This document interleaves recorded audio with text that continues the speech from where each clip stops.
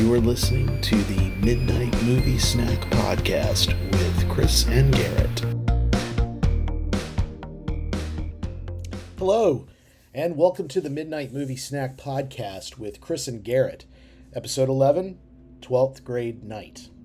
I'm Chris, and in this episode, Garrett and I go back to 1985 to revisit the gender-bending teen comedy, Just One of the Guys, with Joyce Hyser, Billy Zabka, Clayton Rohner, Sherilyn Fenn, and Deborah Goodrich Royce.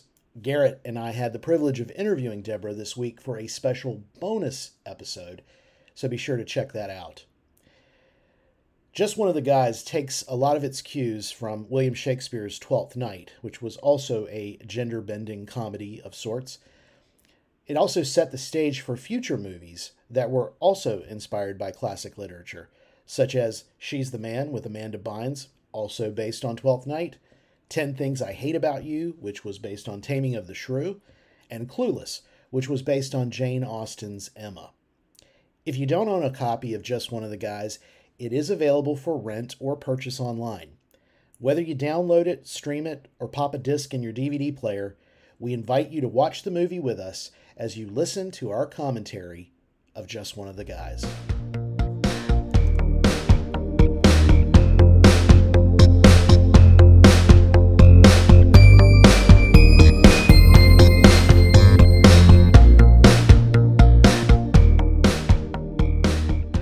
Ready to watch it for a commentary, but I hadn't seen it in so long. I decided to watch it again earlier, actually last week. And first of all, it goes by really fast. It's a, what's the word? It's a breezy film. It goes by quickly. But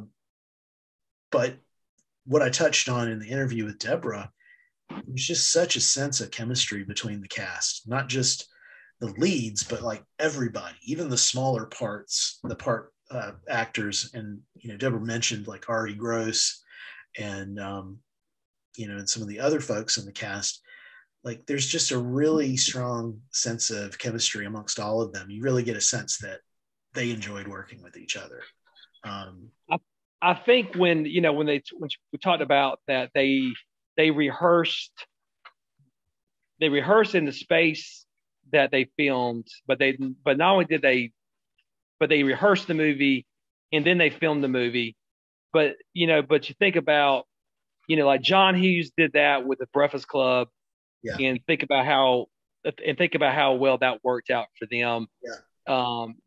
They did that with Karate Kid, which Columbia did them by a year before this movie. But John Avildsen did the same thing. He rehearsed the scenes and tried to, and I could tell from the videos, he tried to do it in the same spots that they were going to film. And it's like, and you could tell that with just how, even though people, love to talk about Daniel and Johnny, whatever, but like Ralph Macchio and William Zabka have been really good friends all these years. They've been really close. And if you ever listen to an interview with them off, like not per se Cobra Kai, but they are really, like they're really tight. And it's like, they are really, and they like, and you could tell they enjoy each other and their company, and they get along really well, and they are really good friends. And I think that goes back to, to the environment that the director sets, and you got to give credit to the director here for doing that. And I think the cast did that, but and you could tell that happened with Karate Kid, even though that's you have bullies and you had, rivals and all this kind of stuff, but it's like, but the cast, I mean, you could tell these guys, like, all the pictures that you see, all the candid pictures off the thing you see, right? Like you remember seeing, Pat Morita with all the Cobra Kai guys, all together and whatever. It's like the respect that like Martin Cove has for Pat Morita is unparalleled. I mean, he talks like, he treats him like a legend, which he is a legend, but he with such respect when Martin Cove talks about, and I think we see that with, with this cast, just what you just got through saying, they really liked each other. It's like there's a camaraderie there that's a bond that's, you can tell it's pretty strong even to this day. The technique of what these directors did in doing the rehearsals before actual filming. I know back in the day, a lot of it was because the film directors had started work on the stage. They had directed plays or musicals, which obviously goes through a lot of rehearsals. And some of these directors, it's interesting because sometimes I come across interviews or I'll hear where actors either complain or they want rehearsal. It's always like a either or. Like some actors don't want rehearsal. They want the spontaneity of getting in front of the camera and seeing what happens. But then there are some actors who really like the rehearsal process. And some of those folks come from a stage background. And I think, you talked about John Avildsen and what he did in the rehearsing of Karate Kid and filming it on video. I've always, and maybe it's because I did a little bit of work in theater, like I see the value of rehearsals because for all the talk that actors say about, I don't want to do rehearsals, I want the spontaneity of getting in front of the camera for the first time. And, well, my counter argument to that is you can do that as well. It doesn't matter, doing the rehearsal, like really getting a sense of what, it's not like it's going to become rote or stilted. It's like the more you rehearse something, the more you do discover those kind of spontaneous things that when you're filming, you may have been doing it one way during the rehearsals, but something happens and you're like, it changes. Yep. And the directors usually anticipate that. They understand, I think, even better than the actors sometimes, that rehearsal is a great way to mine those things that you wouldn't normally get if you didn't rehearse. So, but to what we've been talking about, I think rehearsal also builds a much closer knit cast. And so when I think about these movies that had rehearsals, Karate Kid, just one of the guys, and there's countless others, maybe not all the time, but usually I think you wind up with a cast that feels much more integrated. So certainly on Karate Kid, like everyone in that movie, even the smallest roles, felt connected to the bigger story.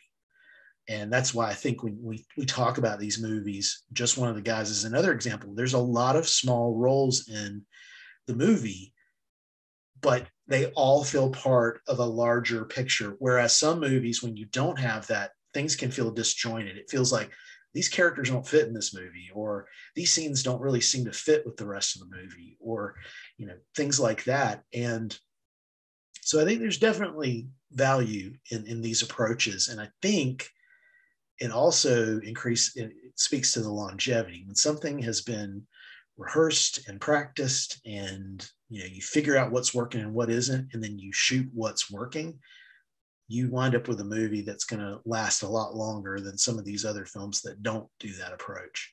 So yeah, I have to say, we've watched a couple of movies so far in our series where I hadn't seen them in a long while, but I had these like memories, like these positive memories, and then we watch them and it's like, these don't really hold up as well. But I have to say, having watched this one recently, I'm actually looking forward to watching it again tonight. One, because you and I get to watch it together and we get to talk about it, but also because it's a fun movie. It's got some really funny moments in it. And as many times as I've seen it, and I know you've seen it probably just as many times, I think I told you this earlier today, there's a part in the movie that actually made me laugh out loud. Now, I will laugh at comedies, but if it's something I've seen a lot, I don't usually laugh out loud, but this one, chuckle maybe. Yeah, this one caught me by surprise, and but I think there's some really funny lines in this movie, and I think the cast does a good job in delivering them.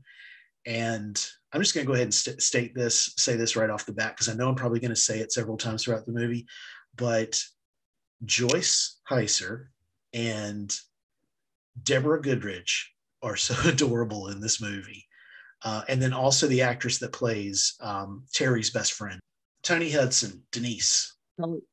She was on TV shows as well, and she was on one of our favorite TV shows from the 80s, Greatest American Hero. She had a guest appearance on that show, as well as Knight Rider in the A-Team. So she was T.J. Hooker. She was like A-Team, T.J. Hooker, Knight Rider, Greatest American Hero, and The Love Boat. So Gotta love that. She's rocking it. She's definitely rocking it. Those are like my TV choices. All of those, I would have been like, yes, yes, yes. And the other thing, I don't want to give too much away from the interview. I don't want to spoil it because it certainly deserves to be listened to in its entirety because Deborah is just awesome, as we've said several times already. But we talked about the costume design in the movie, and I didn't quite say this in the interview, so I'm going to say it here. This movie, to me, nailed the look, especially for the girls, in terms of the fashion.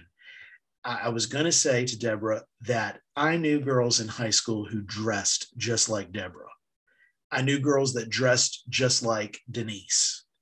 Not so much with Terry, both the female Terry and the male Terry, but the Elvis Costello, Ralph Macchio look. No, there were a few guys at Northern who attempted that, but not as successfully, I would say. But Denise, her like sweaters, and then Deborah and her like dresses, her like skirts, those tube skirts or whatever they call them. There were so many girls I went to high school with who wore that kind of stuff, and so it was like, man, they nailed it right there,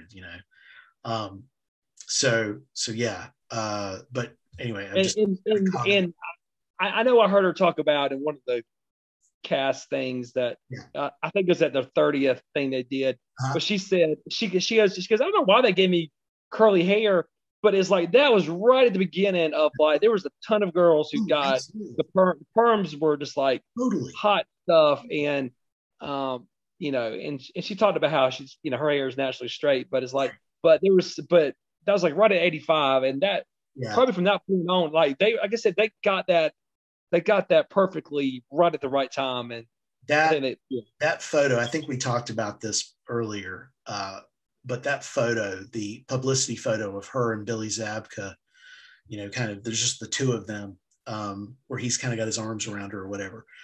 Honest to goodness, like you could have taken her in that photo and put it in a Northern yearbook from 1985, 86, 87, 88, and you would have never known. You would have thought she was another student there. So, so really, I need to look up who did the costume design because they definitely, in fact, let me do it right now. Linda Matthews. Wardrobe, Linda Matthews. Oh, wow. Yeah, Linda Matthews. So Linda, man, she's got quite a career. She did Captain Marvel. War Games. Yeah. She Blade Runner. And and Jurassic World, and so she's been around, doing from War Games to all the in Blade Runner all the way to Captain Marvel and Jurassic World. They counting, with that's with Ben Affleck. Yeah. The girl with the dragon tattoo, the Dark Knight. She's got a track record here. She doesn't need any recognition. Her track record is recognition enough. These are some pretty impressive credits, but I think she really did a great job on this particular movie. Just one of the guys. So, is there anything else we want to say about the movie before we jump in? No, let's get this thing rolling. Let's go. I'm excited about watching it. Yeah. So let me pull up mine. The Columbia Pictures logo has faded to black. We haven't gotten to the movie yet, so we're somewhere in that black area. So I'll count us down. So grab your copy of Just One of the Guys, get it to this point so you can watch along with us. Counting down from 3, 2, 1, play. And there's Joyce's legs. Columbia Pictures present. Okay, good. All right. And as I said earlier, Joyce Hyser is so beautiful in this movie. She's just and funny.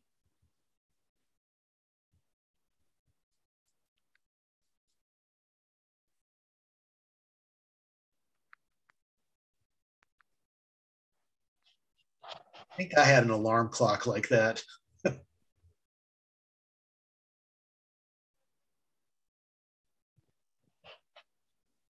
Joyce Hyser.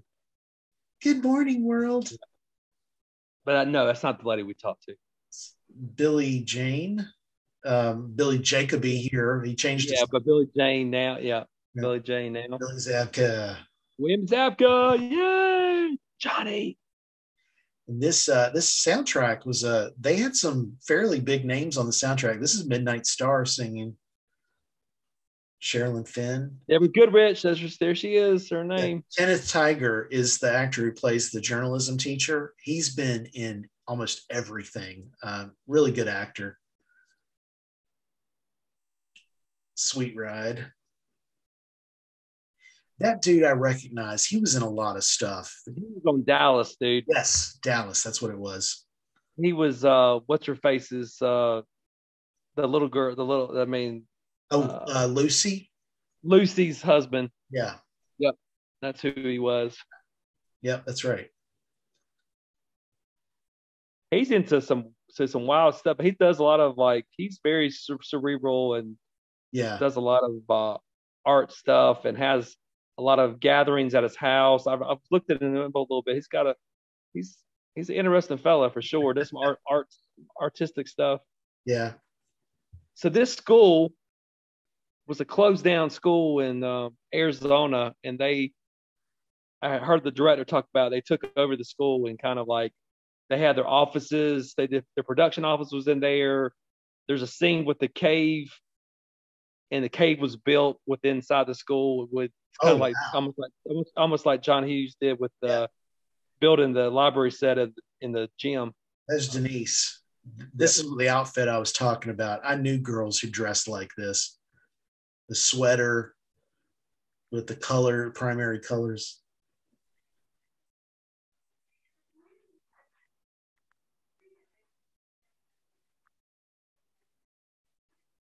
I do wonder, I know they shot this in chronological order, apparently, but I do wonder if Joyce had already cut her hair in this wig. Right. Yes. Was there ever times where she had to go back and wear a wig because that almost looks like it's like it could be a wig or it could just be that your hair is, 80s perm. Teased. Yep. Yeah, teased out. It just looks a little bit, I don't know. In my mind, I think that did.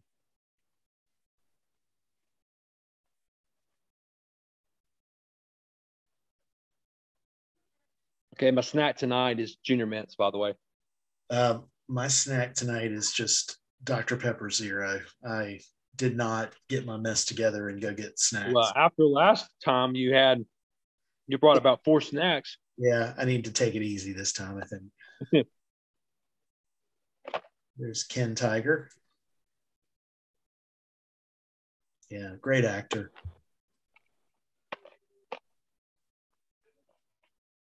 These extras must be high school students. They all look like high school students from the 80s.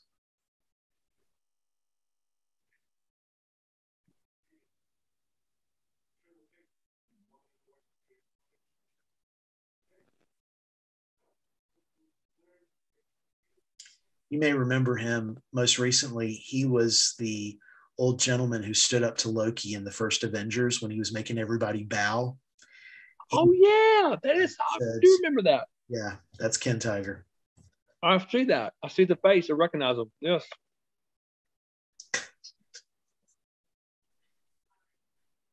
You're my density.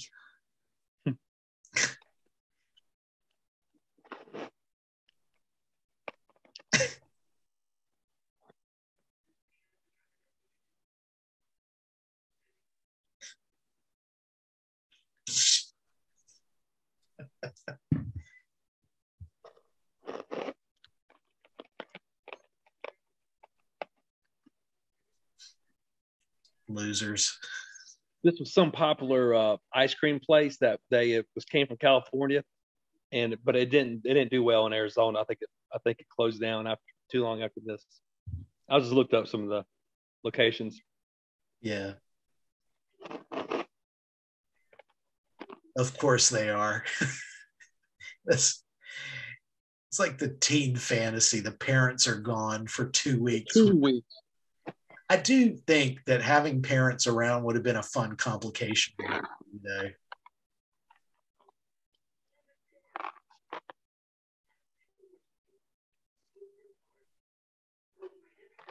He's such a horn dog, this kid. He's oversexed. But think about like Zaps and Mischief and Porky's. I mean, that was just like, this was kind of like a horn dog cinema. Right. It was just kind of like, it was My Tutor. I mean, there's a ton of them.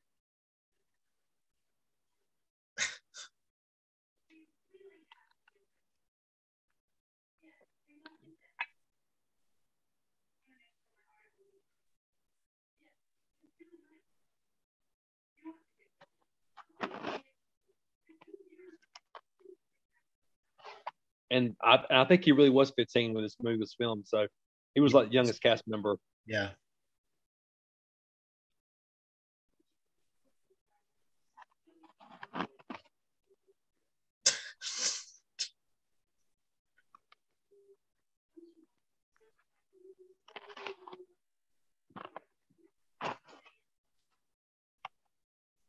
Yes, James.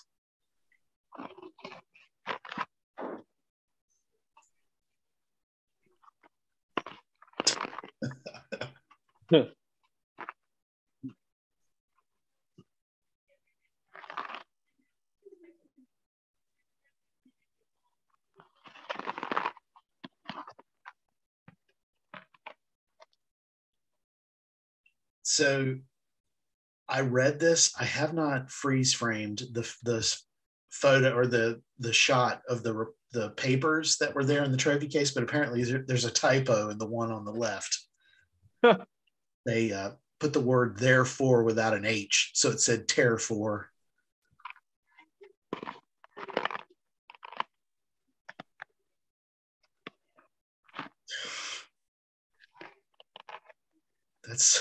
That's not too creepy.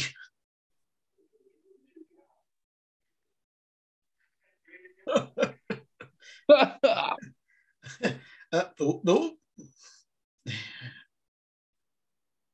Yeah, Mr. Raymaker, you perv.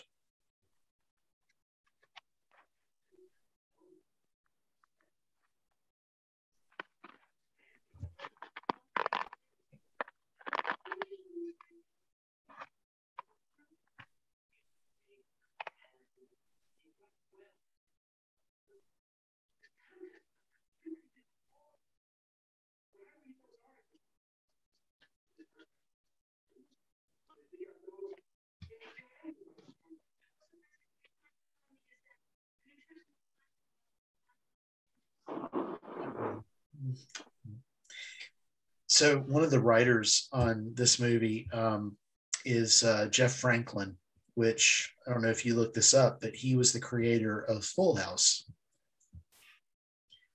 And one of the other writers, Dennis Feldman, or maybe he was one of the writers, I think, or at least he's credited as one of the writers. He was involved in the Species movies with Natasha Henstridge.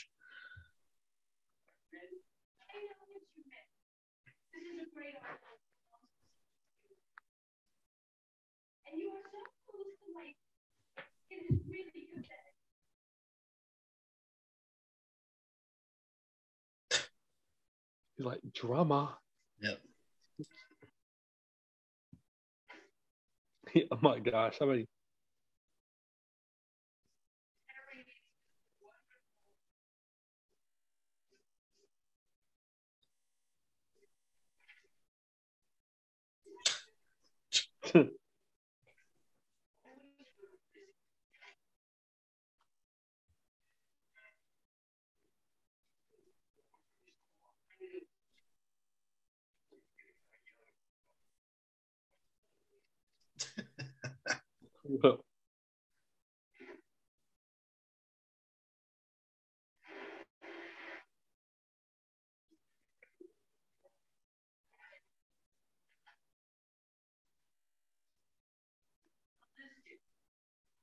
I didn't catch which comic book that was. Did you? I could tell. Looked for a second like a Spider-Man, but I couldn't. I was.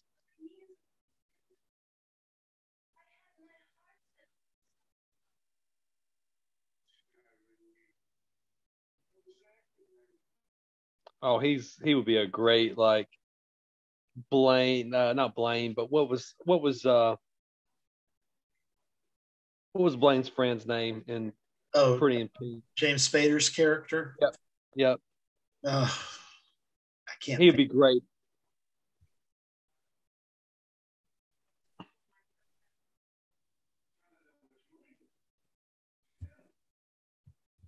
I mean,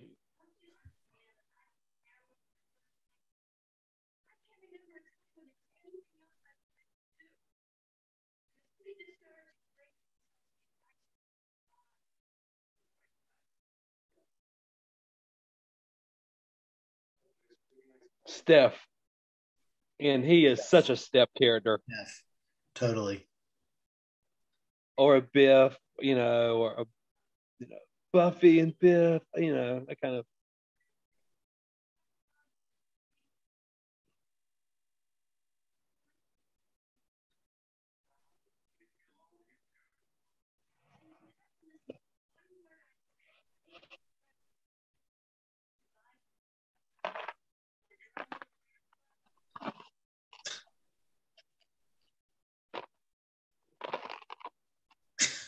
Soundtrack. That is a very 80s look that she's wearing as well. Yep.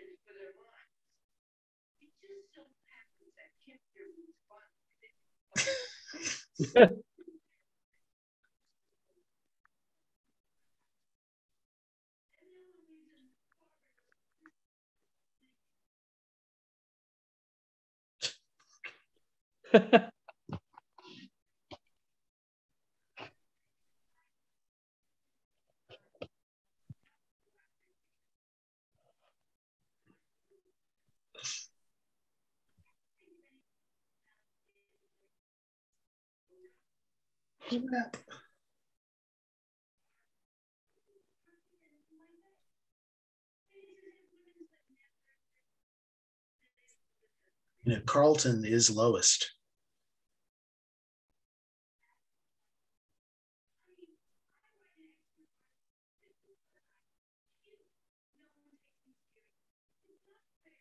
Yeah. Get the lowest tar, man. Yep.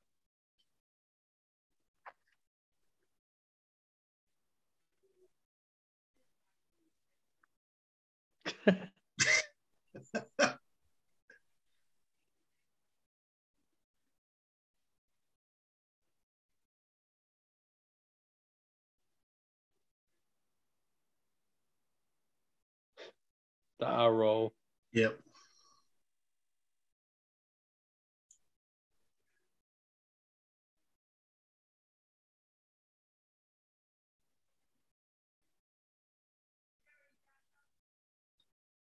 Waka waka waka.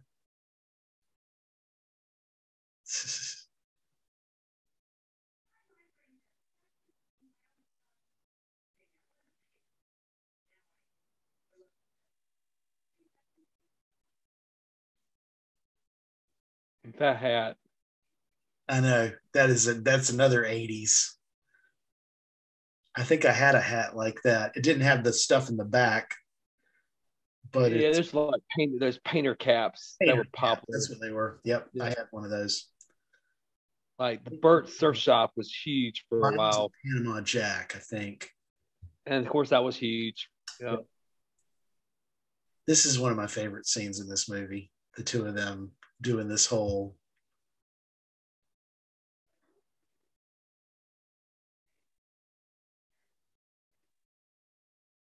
I may have missed it, but apparently there's a Bruce Springsteen poster in Terry's room. Joyce I think there's multiple Bruce Springsteen Joyce posters in her dated room. Bruce. I heard that, Yeah. yes, several years. Yeah.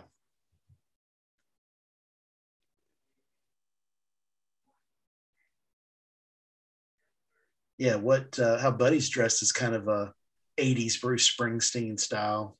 Mm-hmm.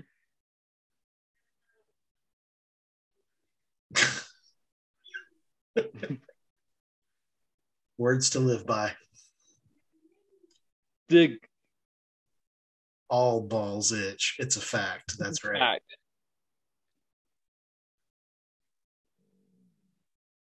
They got him to say that at that 30th anniversary showing thing. Yeah. He said, all balls itch. It's a fact. It's truth, man. Universal truth.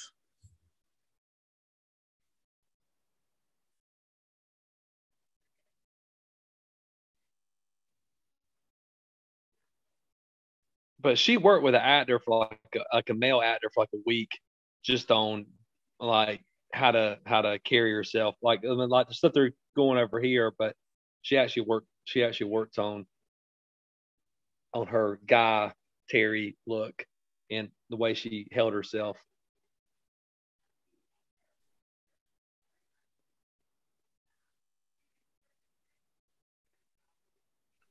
And she did have a body cast on her when she was doing her Guy scenes.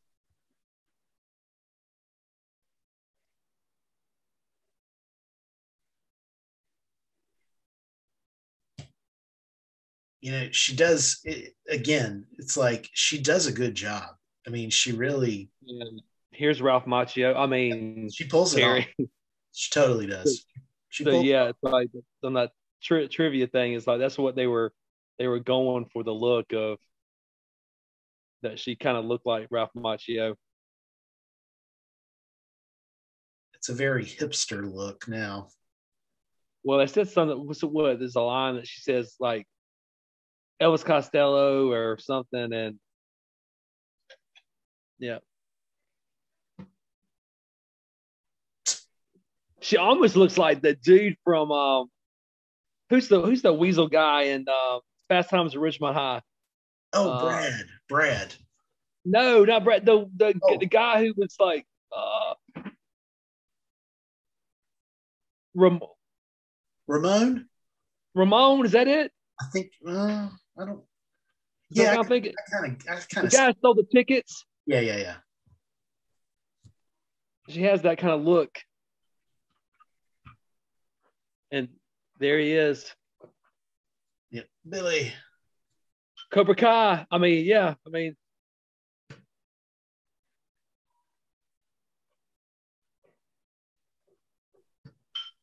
Cobra Kai in Arizona. It was Mike Damone. Damone. That's it.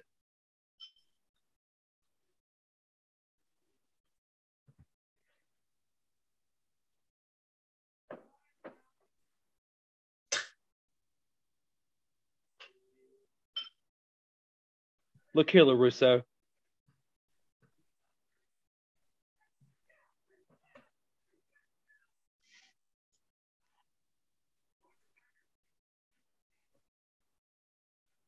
And his gloves. Good. Putting an arm around his waist, like walking off arm in arm with these clowns. There's Clayton.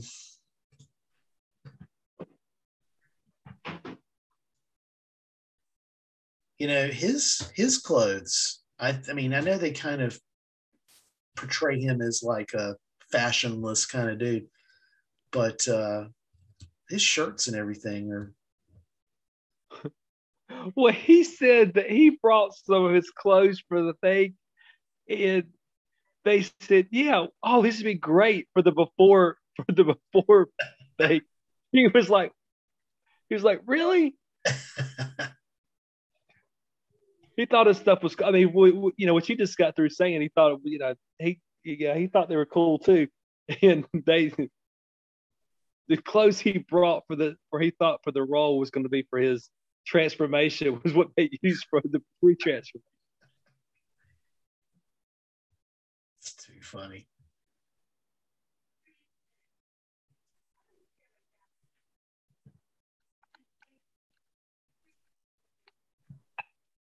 So these two guys were supposed to do like a Star Trek kind of geek thing, and they were told they couldn't because Columbia didn't do Star Trek. Yeah. so they had to kind of change up a little bit their take on.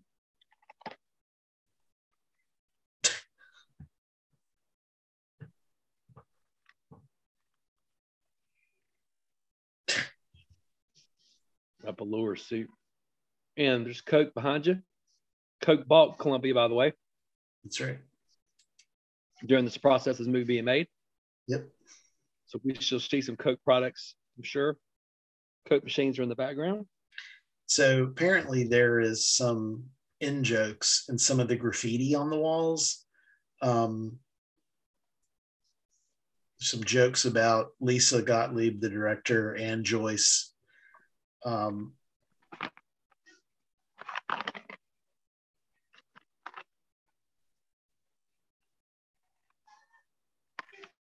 Yeah, I mean, there are some moments where it's like she totally looks like a guy.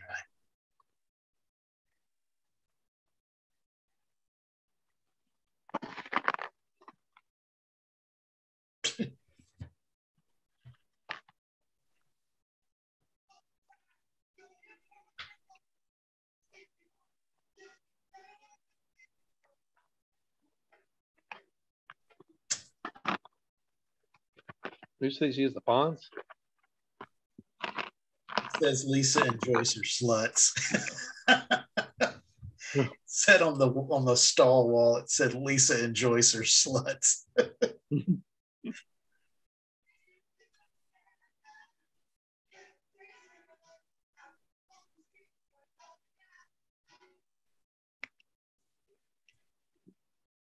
Yep, seniors 85. Yep.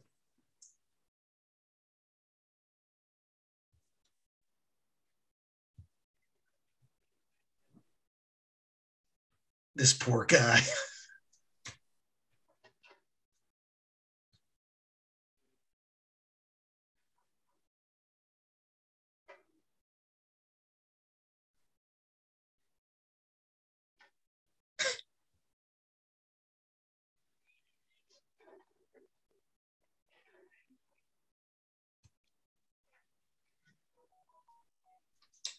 Shazbot.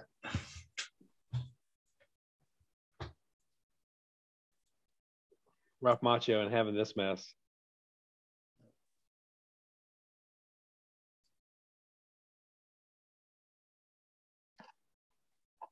They kind of gloss over the fact that he just manages to insinuate himself into the school.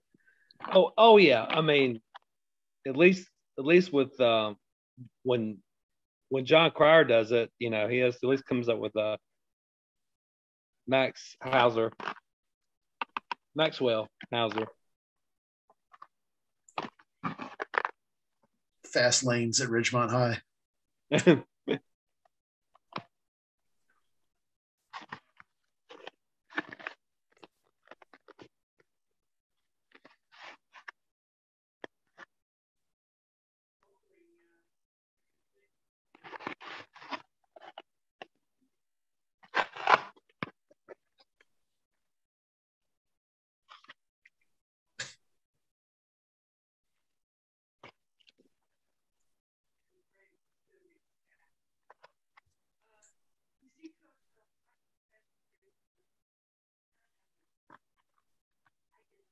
Hold it.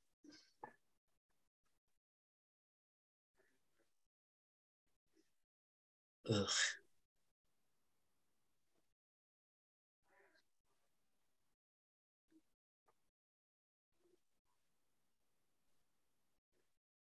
Some of these teachers are just outright creepy. Yeah, I'm like I'm having surprise jock inspections. Like, really? Of course their mascots go Beavers.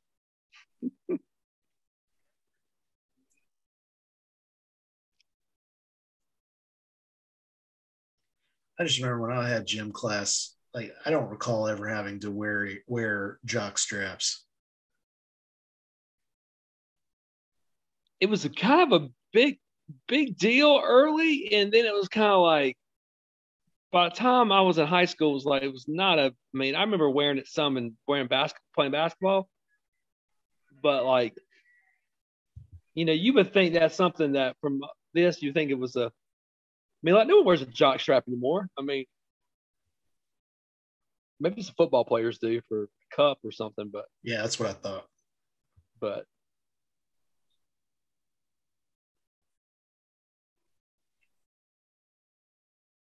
I got to give her credit. This is pretty ingenious what she comes up with.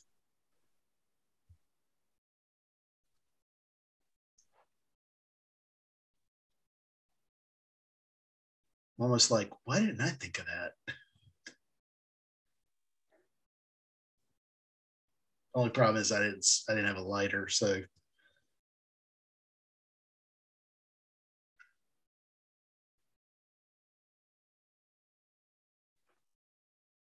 no, that's the one class I wanted to do is doom class. I like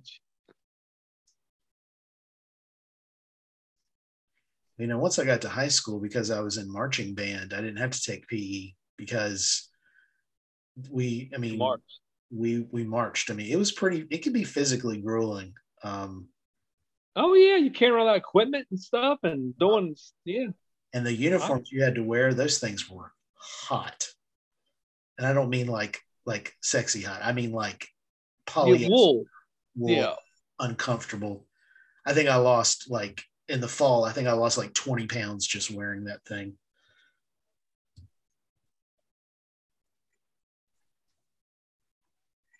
Somebody's got umbrellas, guys. He's carrying out his trophy. I had a shirt like that when I was in high school, or junior high, but yeah, I had a shirt like that.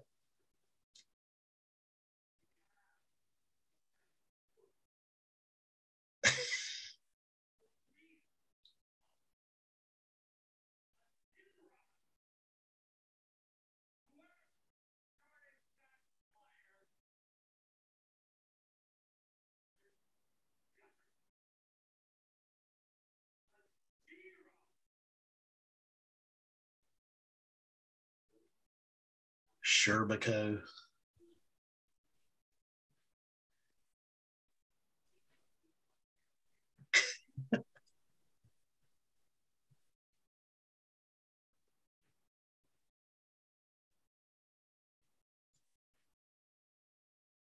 Stuart Charno.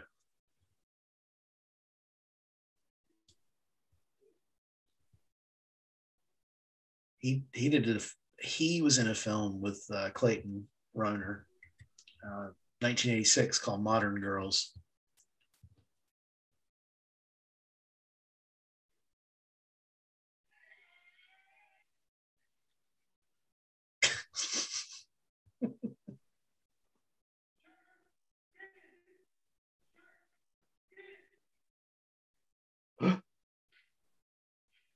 Uh-oh.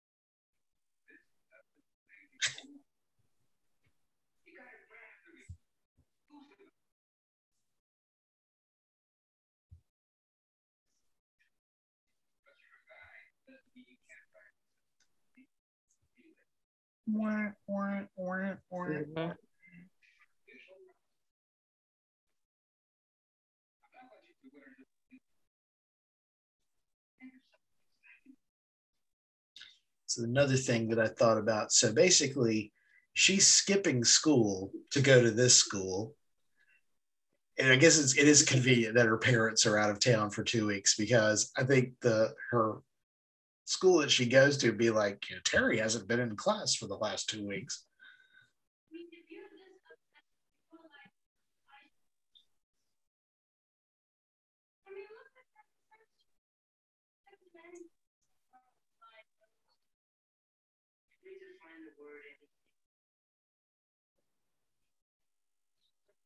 Yeah, there's the Springsteen poster right behind Yep. him. Oh, it's huge. You know, another thing I always say about Joyce, like in these scenes where she's not Terry the boy, but she's kind of just hanging out, she pulls off the short hair look pretty well.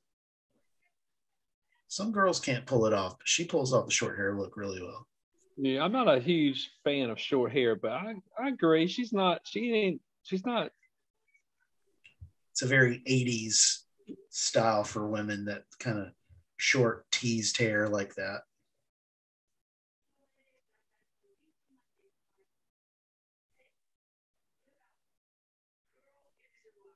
Yeah, Mr. Bruce.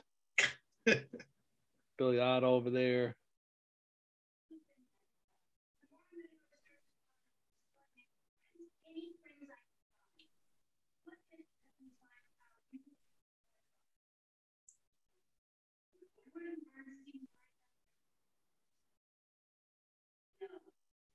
He's Woodward. He's Bernstein.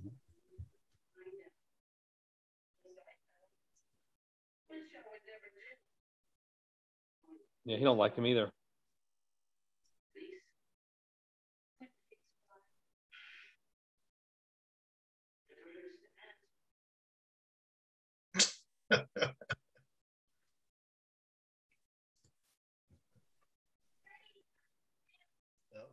There she is.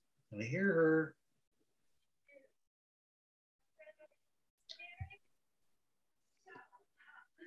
Yep. There's the lady.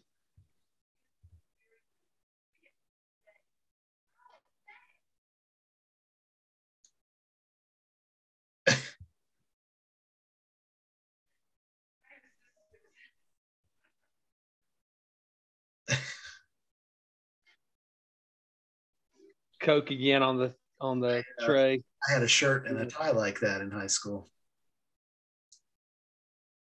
Not the vest though, but I did have a tie like that. So were you originally Christine and now you're Chris? What's the deal? It was Chris, One of the K-R-I-S, and then just one of the guys. just one of the gals. There's your sequel. Just one of the gals.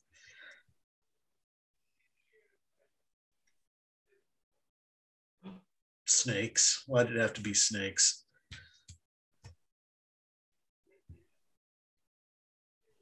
Yeah, I'd be like, I'm out. Peace out. Very nice meeting you. It's very nice. Yeah.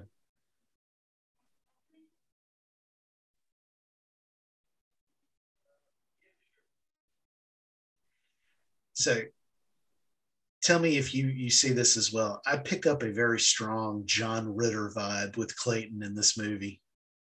John who? John Ritter. Oh. Kinda.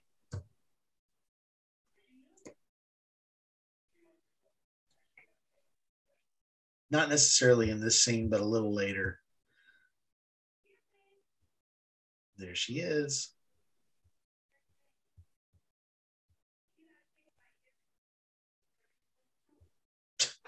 He's a little too.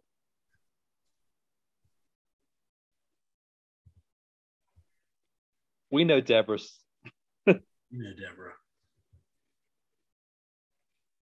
Perfection. That's right.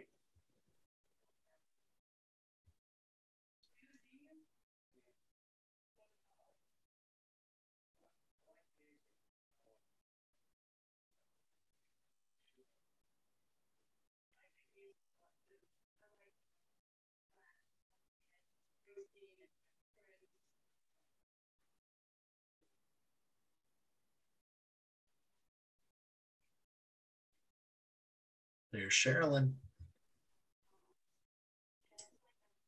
There it is. Uh-huh. I'm going to get him. Looks like dresses like Elvis Costello. Looks like Karate Kid.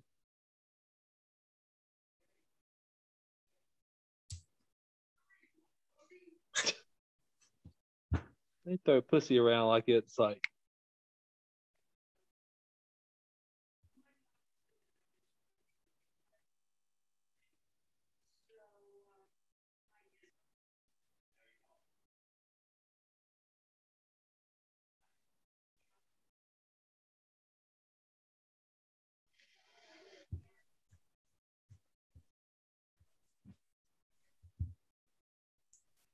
Nice mustache, dude. Yeah.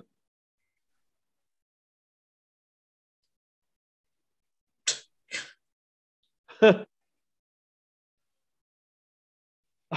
God. You heard of flip flops? Walking around barefoot in a gym.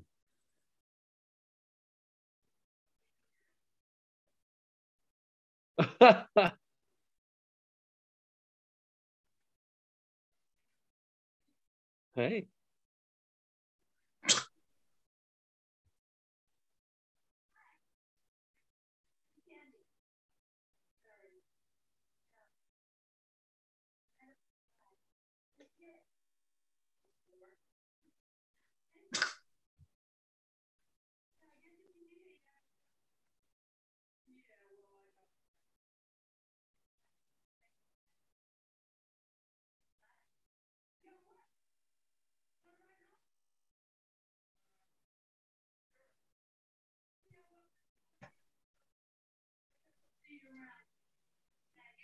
Tries to walk like John Travolta or something. Yeah.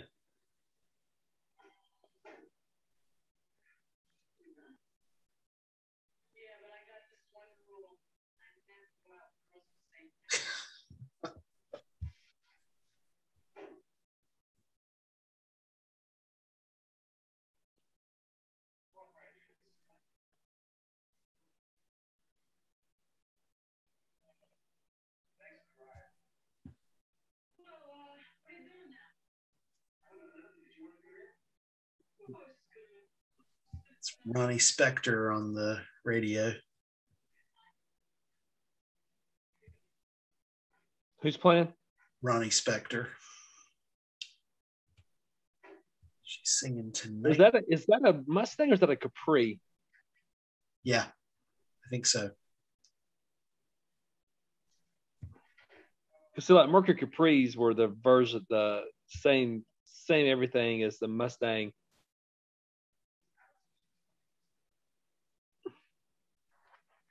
This is what I'm talking about, John Ritter. Like he just kind of has a. Yeah, I'm seeing it. I see what you're. It may just be the hair and the. Yeah, I mean, definitely the physical similarities there.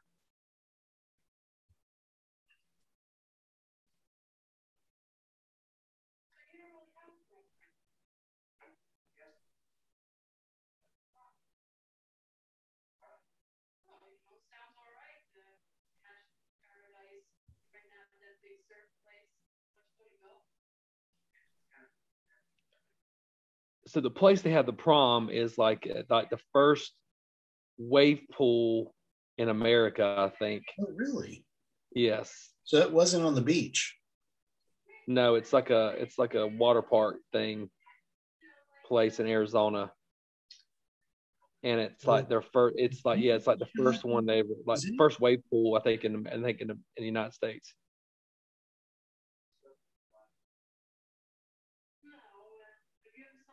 I love that beer. Just what do you got there? Beer. It's just beer. Yeah, beer. So was all of this movie shot in Arizona? Yeah, I think so. Yeah, the whole thing.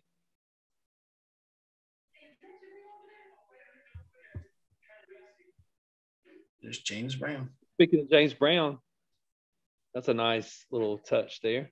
You want to give the background story on that? So apparently, and I wasn't able to ask Deborah to confirm this. James Brown apparently, according to some of the trivia I found out about this movie, he came to the set and kind of gave Clayton Rohner some dance tips so that he could kind of.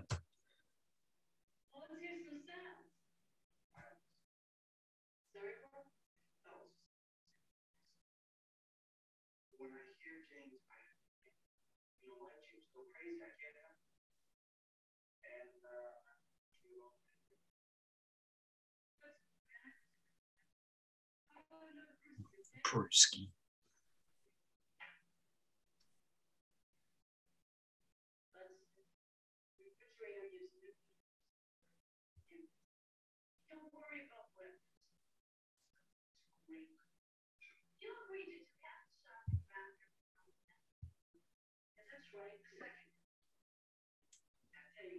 She's got milk and pizza, which I like, but he's got Coke. Milk and pizza?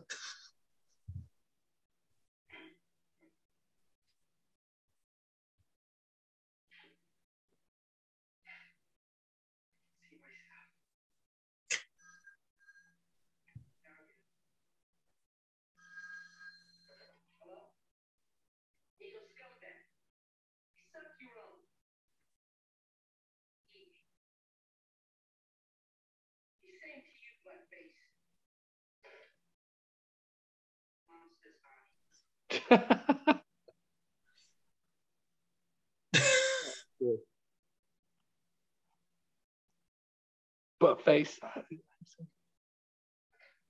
Yeah, I could see you calling Cece and doing that. That would go. Oh, you. If I did that today, you still wouldn't see me for several months. You have to go in hiding.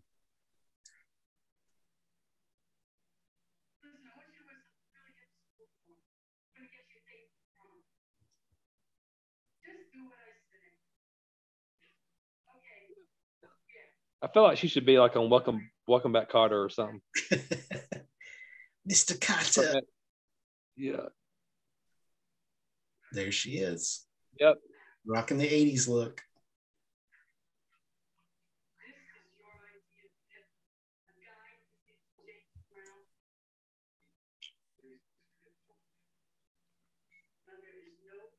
Rocky IV hadn't come out yet, people, so let's remember that.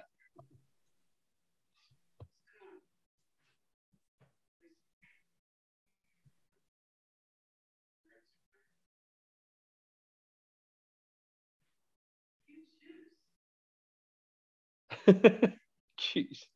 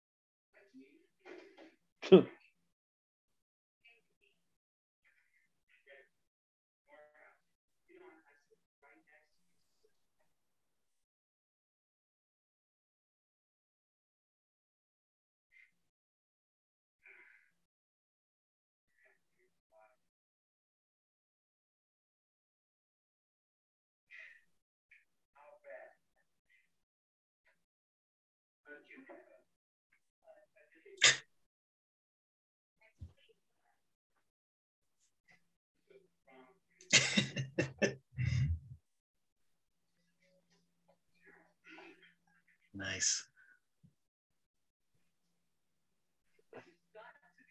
There's Deborah painting her nails.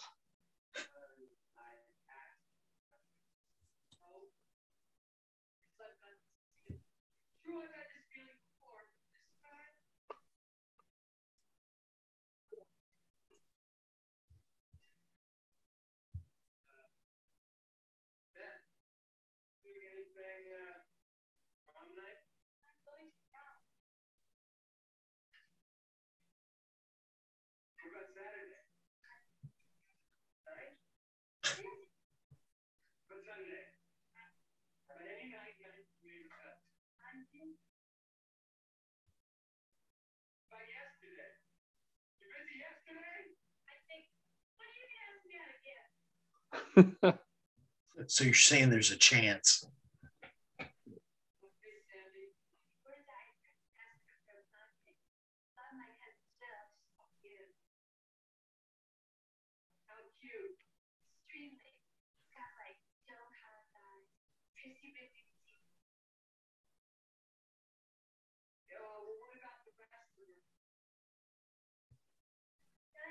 So the very next year, she's in the Wraith, and it was filmed in Arizona as well.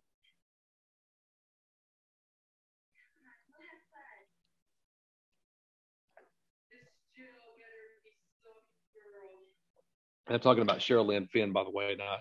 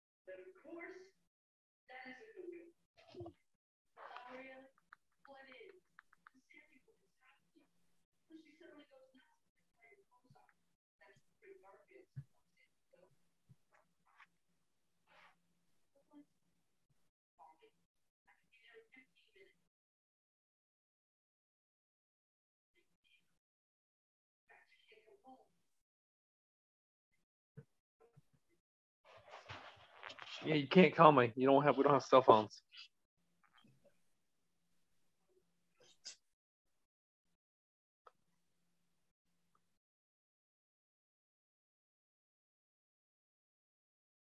So this interior you said was in the school. They built this inside the school is what I heard the director say. When you wanna cheap buzz, drink beer. And a Coke. That's right.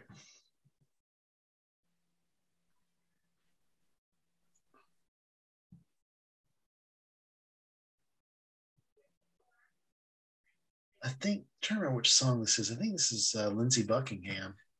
Trouble? Yes, I now I do know he's in this. He's got a song in this film. Yes, that's it. Yeah, it's Lindsey Buckingham.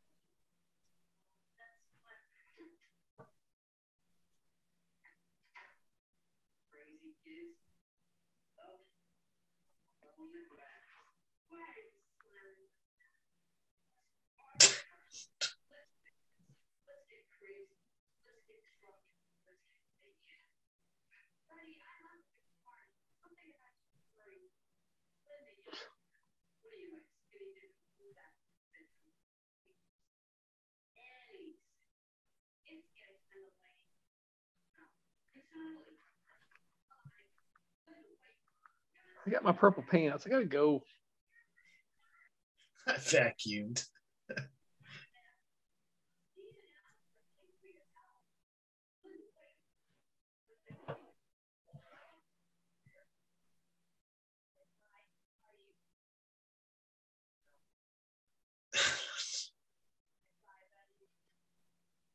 Bye, buddy. Hope you find your dad.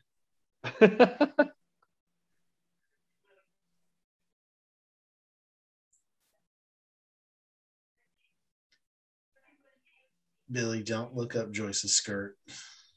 Yeah.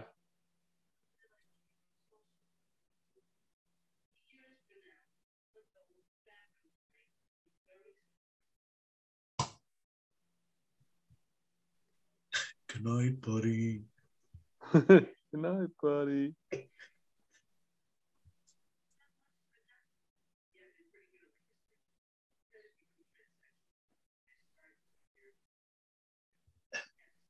Glad we got more Coke there.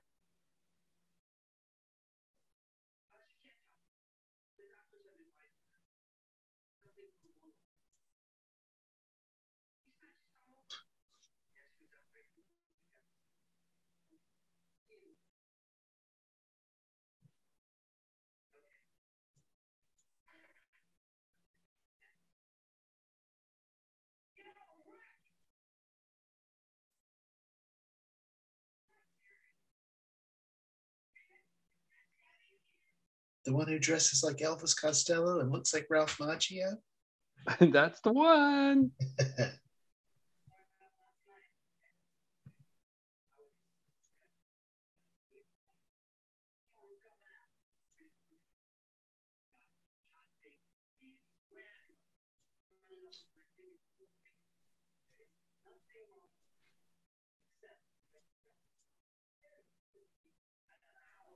Was that some of his actual clothes that he brought? Yeah, I think it's his actual clothes.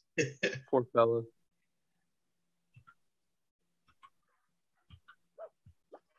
There she is.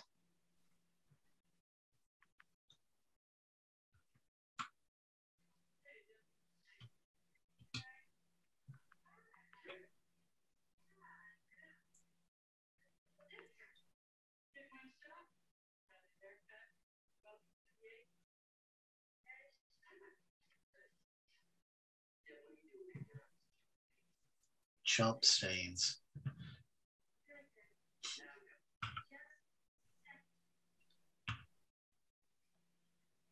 You tell him, honey.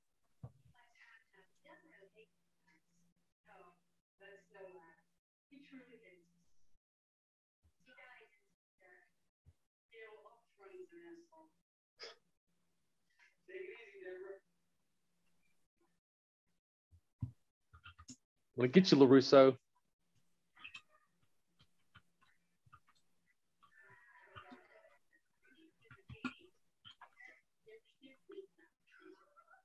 You got protractors on their shirts.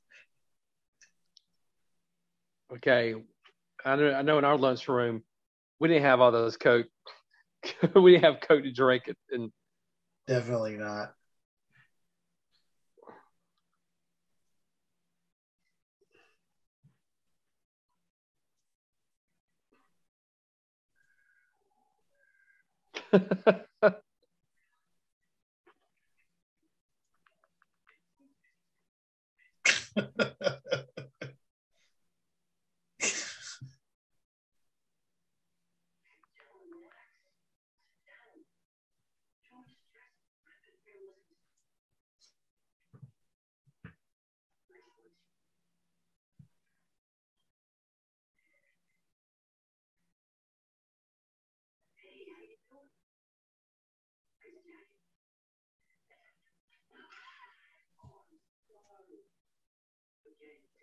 Such a Johnny move. Allie, come back. I mean, Deborah. Dude, this happened to me one time. I was wearing white and it got all over me.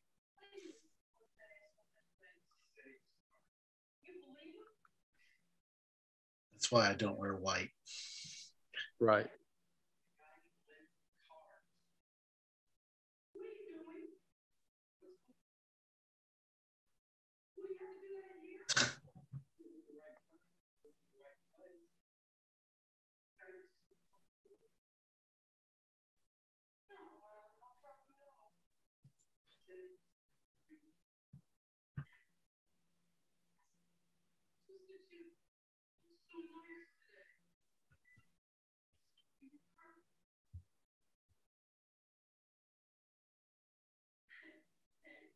Uh-oh. My movie froze.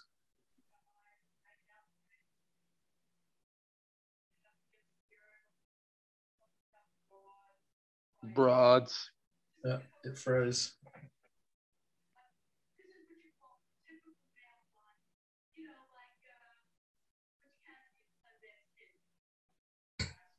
Yeah, it froze up on me.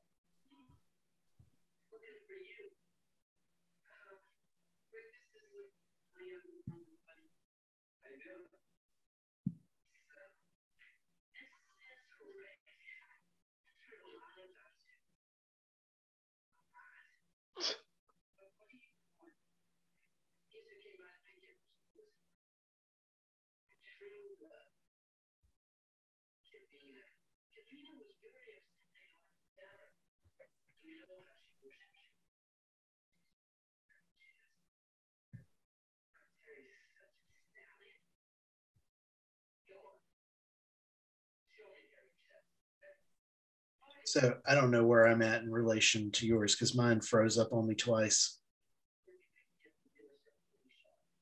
Somebody show me your hairy chest.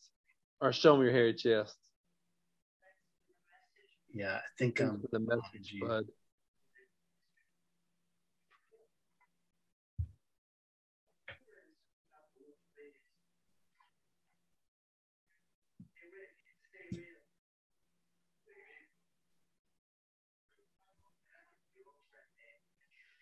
Let's see here. My earbuds have stopped working. Having extreme technical difficulties tonight. But I'll try my alternative audio.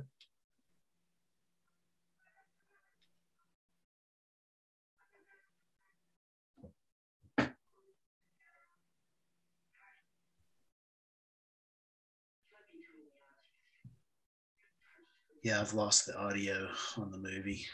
Like,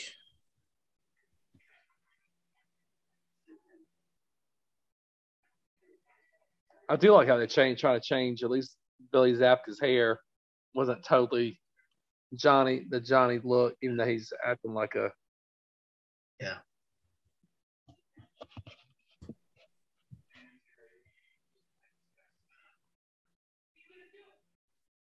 What are you gonna do?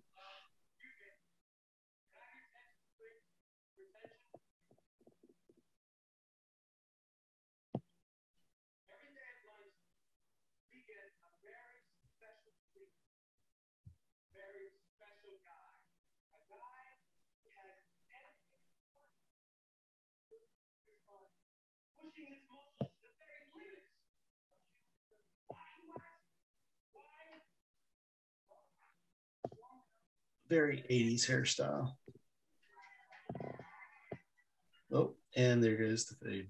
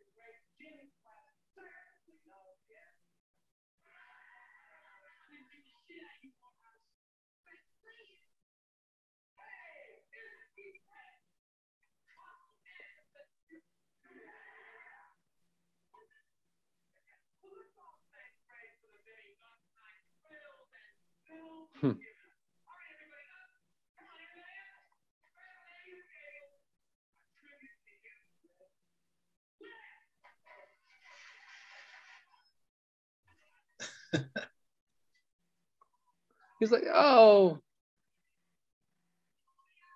Oh, then security shows up.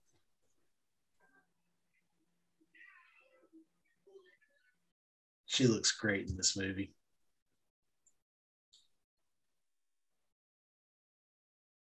For somebody who had naturally straight hair, I mean, the perm definitely works for Deborah. There was a girl in my class who dressed a lot like her, and I remember she wore something similar to what Deborah wears in this scene. And she was like really tan. Like in this movie,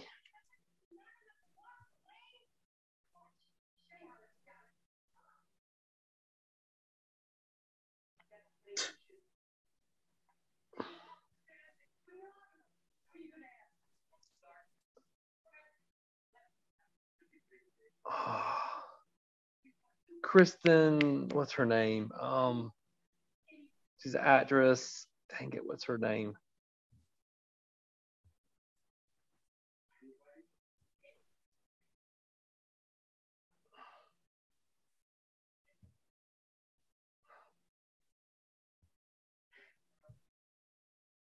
Kristen Bell. Yeah. She looks like here. It's like it would be like if Kristen Bell was in 1985. This is what I think she would.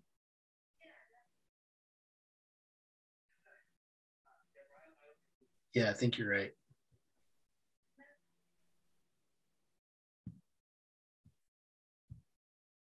Yeah, I mean, really, I think if Kristen Bell had a perm in 1985, this would be what she would. Yeah.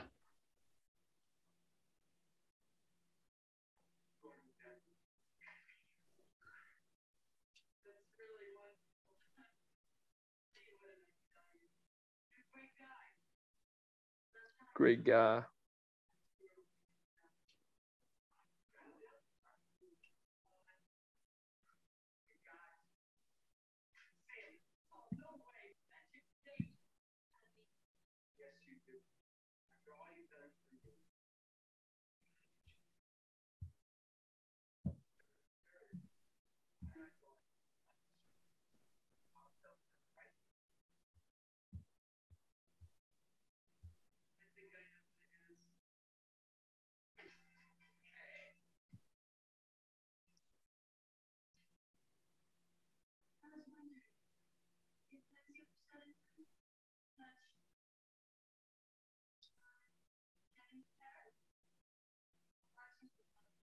Just out of curiosity, what's your counter at? 108:10. Oh, it's, by the way, it's okay. I tried to get it at midnight, but 12:08. So it's midnight movie snack podcast time. So what's on the screen right now? What are you seeing? Her and her best friend she put on lipstick.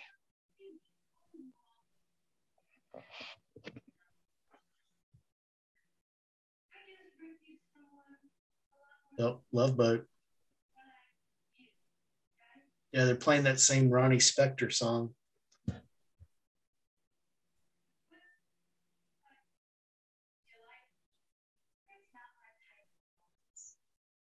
Yeah, so she had just broke up with Bruce Springsteen.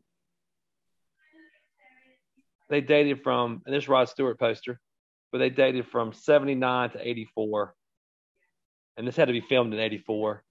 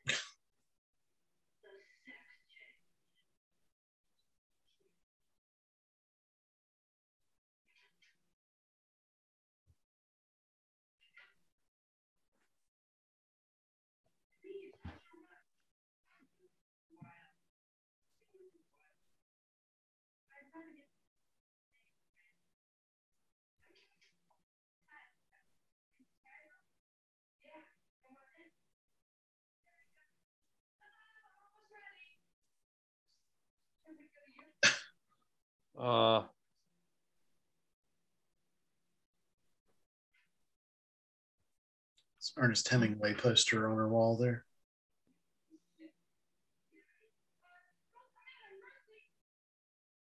Oh.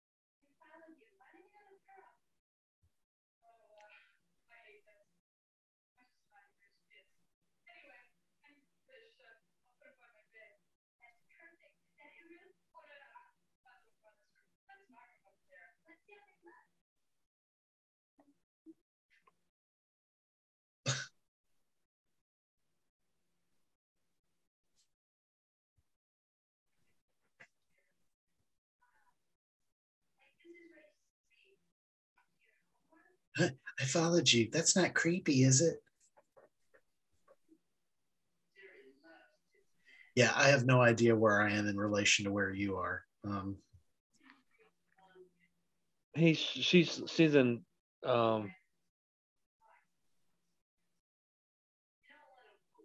they're in the little brother's room. Right. I think I'm close, but I don't know how far off I am. Has she put the fish on the counter yet? I think so. Is Buddy? Yeah, she has. Here, I'll pause for a second. Well, I think you're ahead of me. That's what I'm saying. If I pause, then you can catch up. Terry's talking about the Hardcore. Doorbell rang twice. Okay, she just shut the door.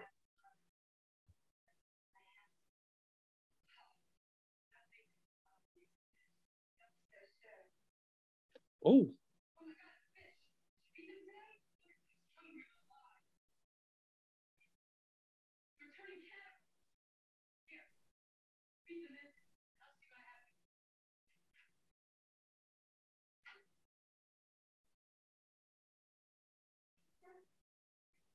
My pizza?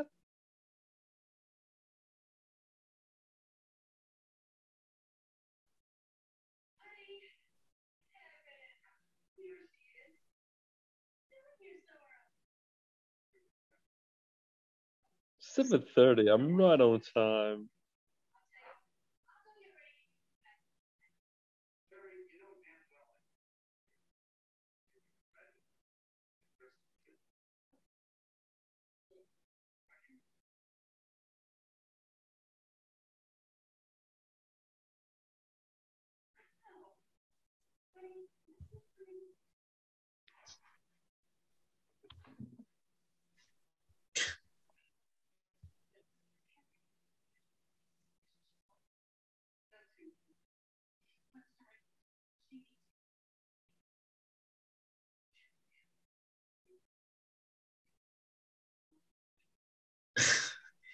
The Buddy and Terry have such a good chemistry together.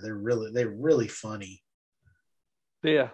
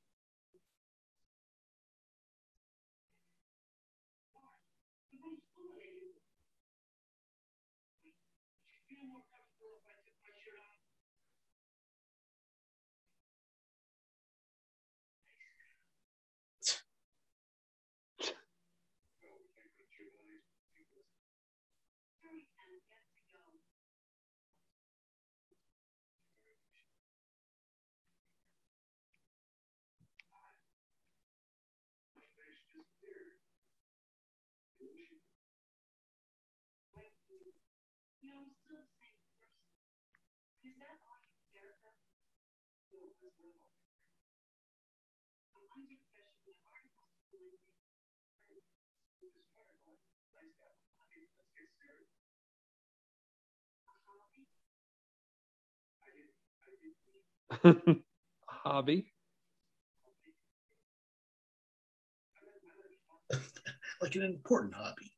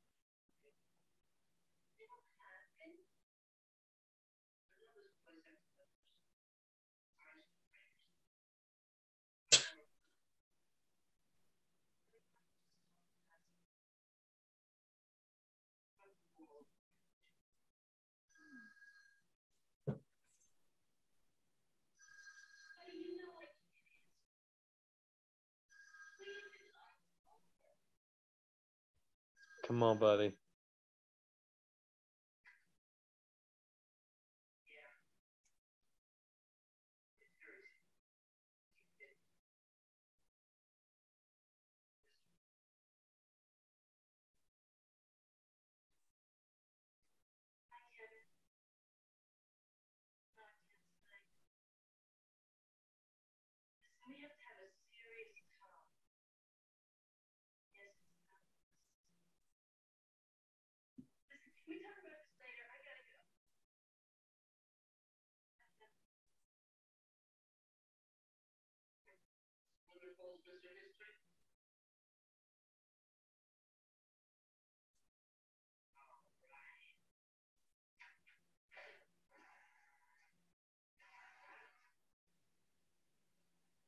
So was this Wave Park? Was this in? You said this was in Arizona?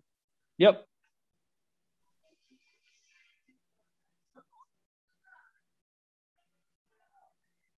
It's called Big Surf. It's in Tempe. Tempe. Tempe. Tempe. It's called Big Surf.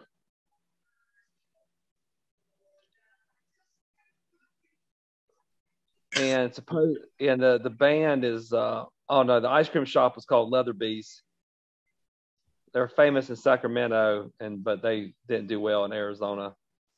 And the thing I read here on Fast Rewind, it says that only the prettiest girls were invited to be extras, and the rest of us were told not to show up. That's what somebody wrote in. What? There's Deborah, prom dress.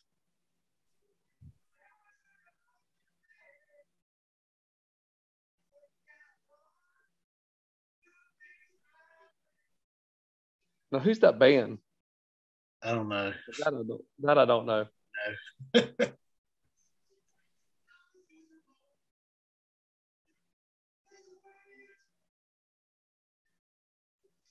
He's not playing the drums. He's attacking them. What's this dude over there?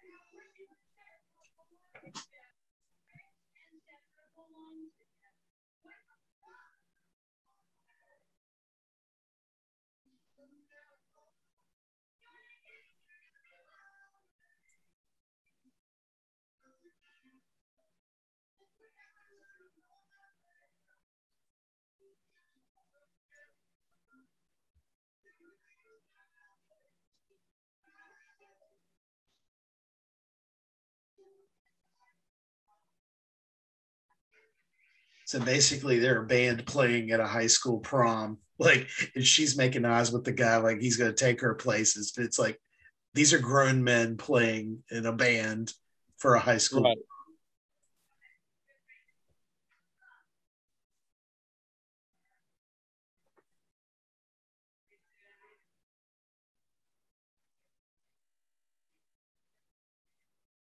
Well, judging from your outfit, Planet of Madonna. Yeah, exactly.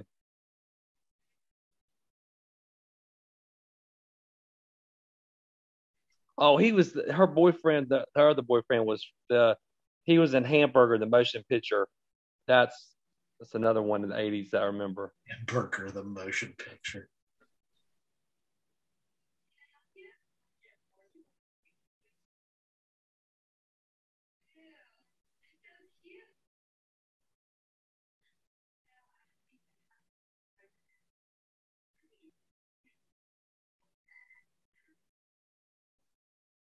Hey, you like my mullet?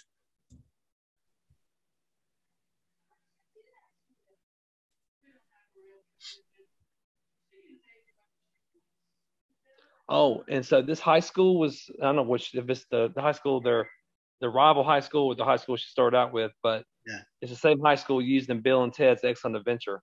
Ah.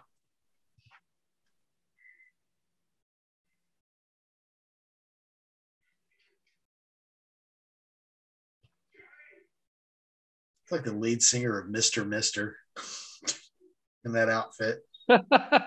Take these broken wings.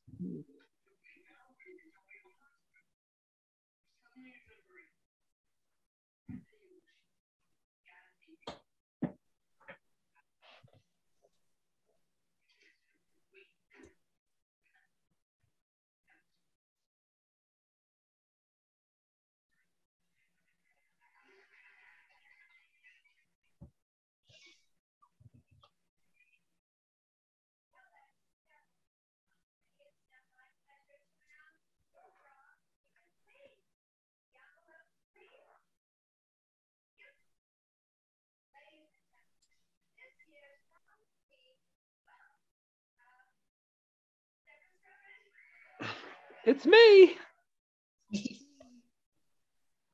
I want to recount. No, I'm kidding. No recount needed.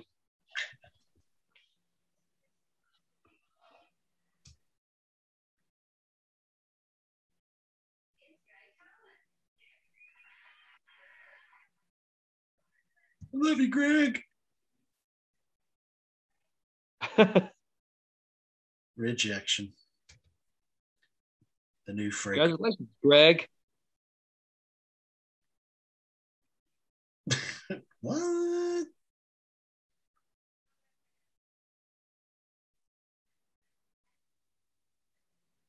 Passion in Paradise. Woo! 85.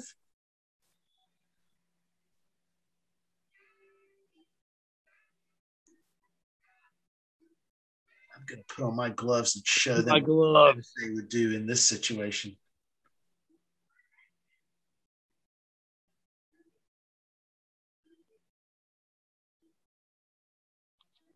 And she goes on to star with him again in April Fool's Day, correct? That's right. Yeah.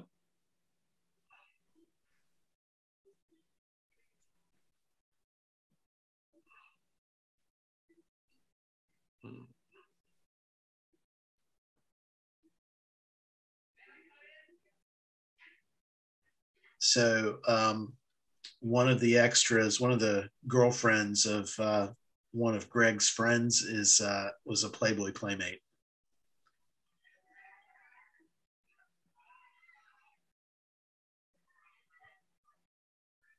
Or a Playboy model.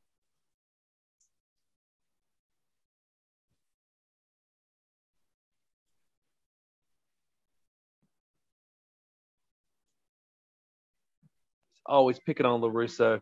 Man.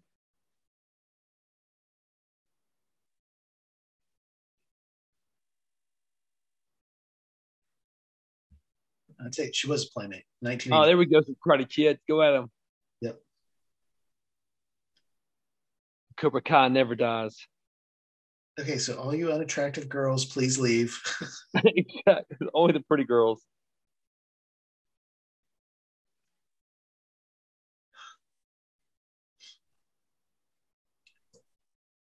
Come on, Rick, do the crane kick.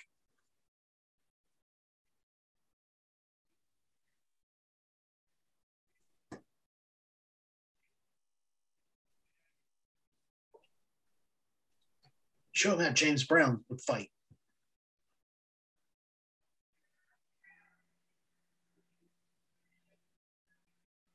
Right, get the left, and there's the right. There we go.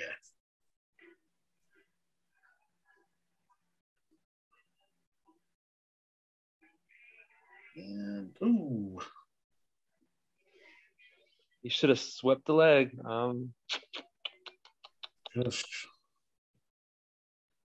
Sensei would be ashamed of him right now. He would be ashamed. He would be kicked out of Cobra Kai.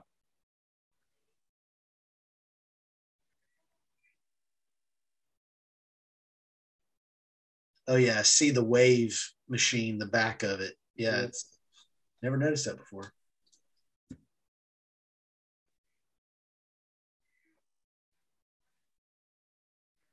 He's just a friend. Like, hey, it's 1985. I don't want to get involved in this.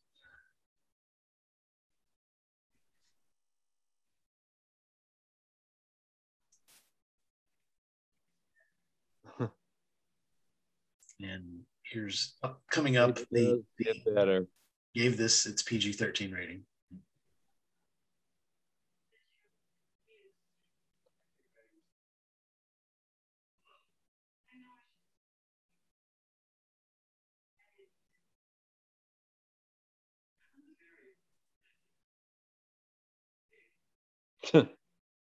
No.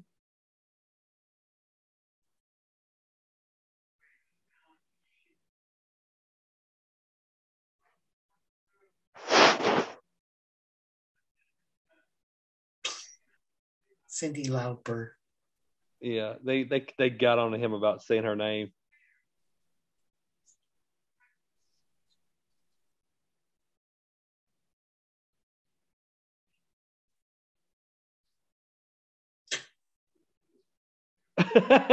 Wait a minute. What?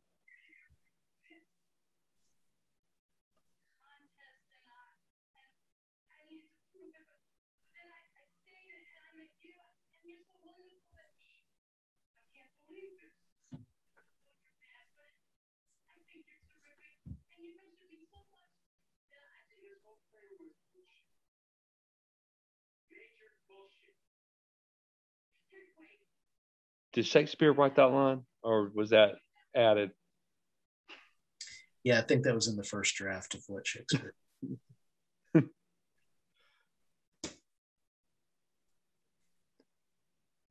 He was funny. He says that scene was over his head. He goes, yeah, we'll do that one again and again and again and again. Where dost thou get off having mammary glands?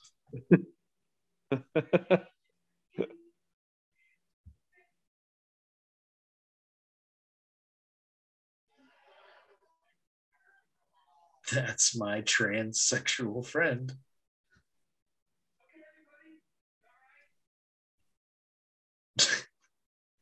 He does have mammary glands, forsooth.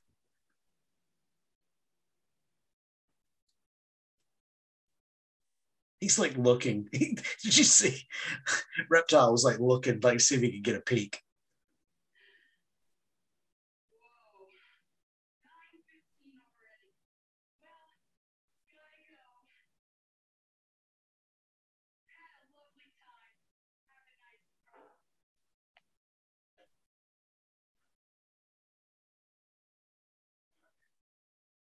And I'm also a man.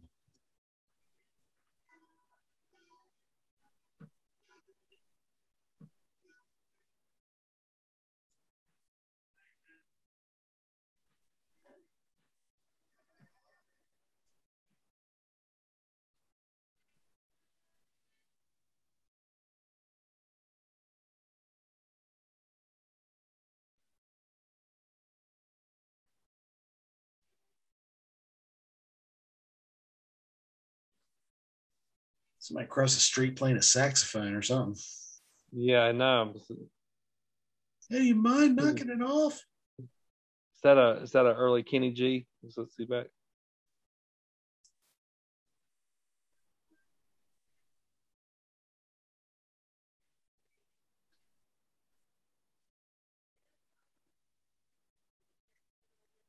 Oh. The fish girl.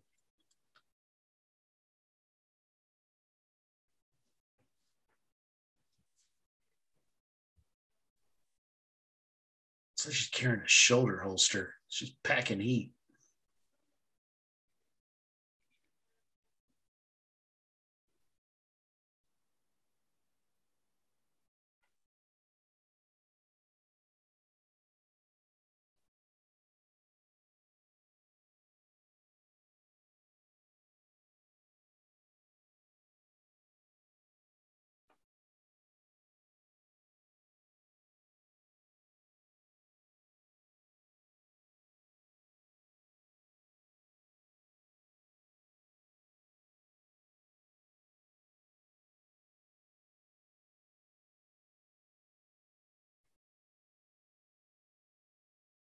Old Royal typewriter. Oh my! That was a long time.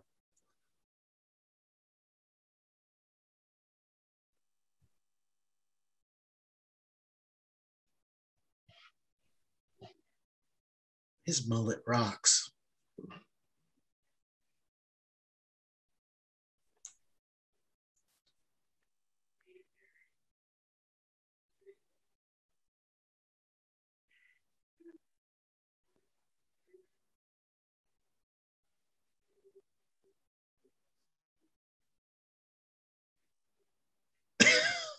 These guys.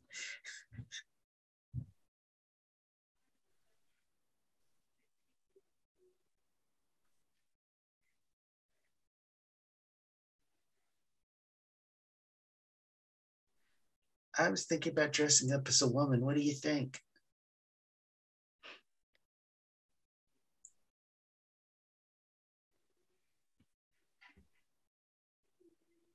What happened to that locker next to her?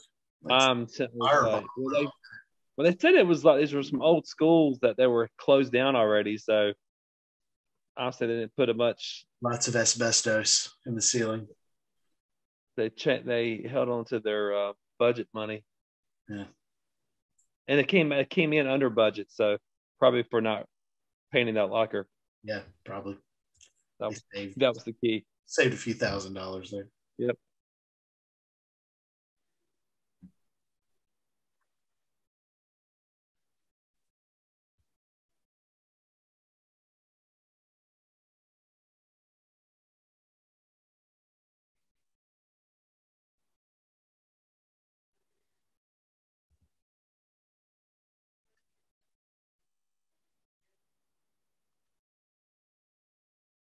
And when I see you in Avengers, I'm going to remember you. Don't ever bow to Loki.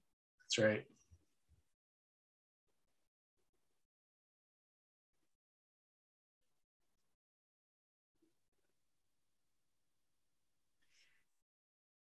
Ken Tiger is such a great actor. I wish he had a bigger role in this movie. Like he's, he has just a couple of scenes, but he's really good in it.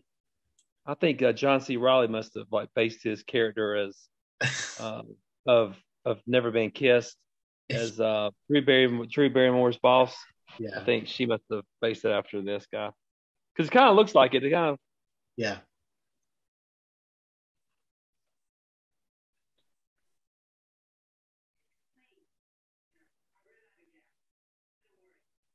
A buck's worth back then was probably like half a tank. Seriously, my gosh.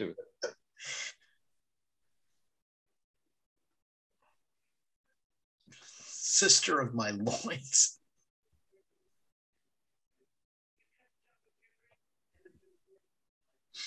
You would definitely get a full gallon. I mean, yeah.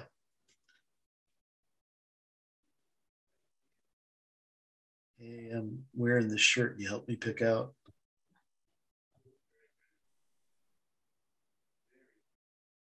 and the hair's all teased out. Yep.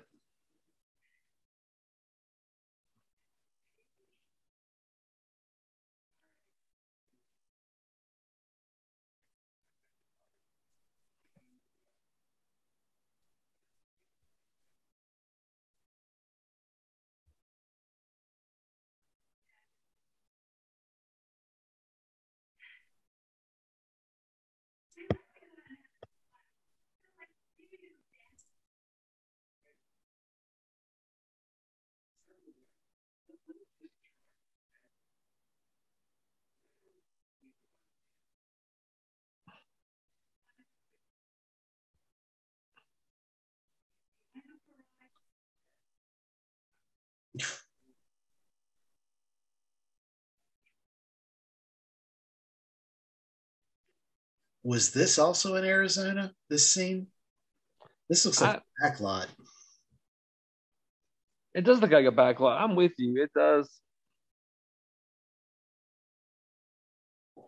What in the world? It just. Buddy was never seen again. Yeah, I don't. And that was just one of the guys. Yep. You're right. It went by really quick. Yes. Is it that short of a movie, or does it just feel that way? I think it's a combination of the two. It's a little over 90 minutes, but it goes by quickly. It makes me wonder, and if I had really given it some thought, I might have asked Deborah this when we interviewed her, if there were scenes that were shot but cut from the movie. Oh, that was a good question. That's a great question. I may have to send her an email and just ask a couple questions. Not like I don't want to. I know she's busy with other stuff and she's promoting her book, and I don't. Well, she's already been gracious enough, but we do. Maybe we can ask her a couple questions about. We can wait on it until April Fool's Day, and if she's coming out with a new book, we can kind of knock it all out in one fell swoop. Like, hey, by the way, when we interviewed you back during Just One of the Guys.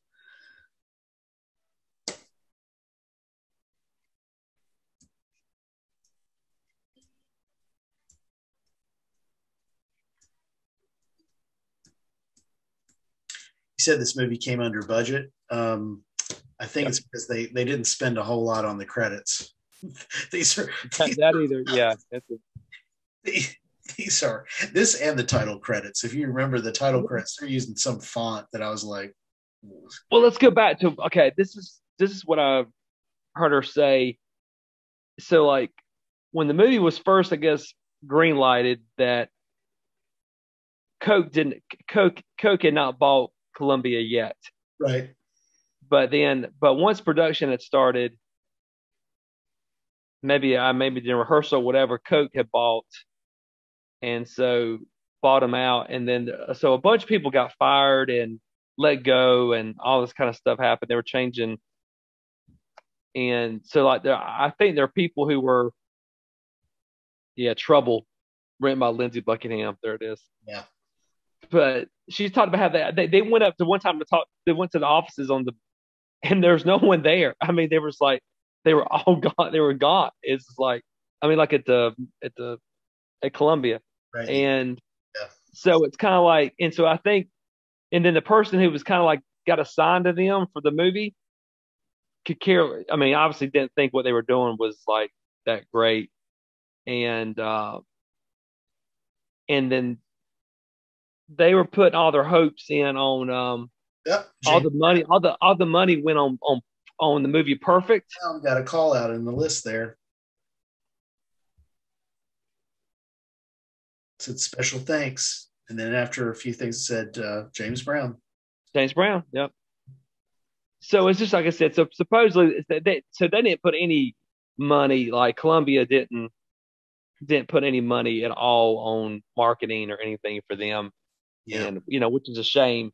So luckily, but one thing that another cool trivia fact, Joyce Hyser said she was like, after this movie was over with, she says, so some years later she was at a dinner party with the president at the time of HBO, and it was at his house and a dinner party, and he told her, he goes, really love Just One of the Guys, and let me tell you, it's the most requested movie that we get at HBO.